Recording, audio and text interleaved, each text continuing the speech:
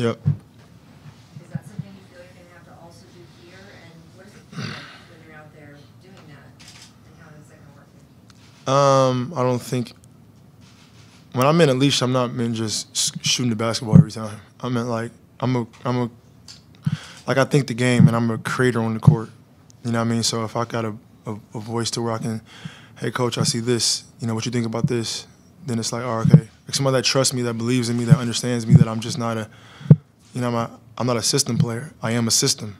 You know what I mean? So somebody that can have that dialogue with me and understand and move forward and figure out and make adjustments on the fly throughout the course of games.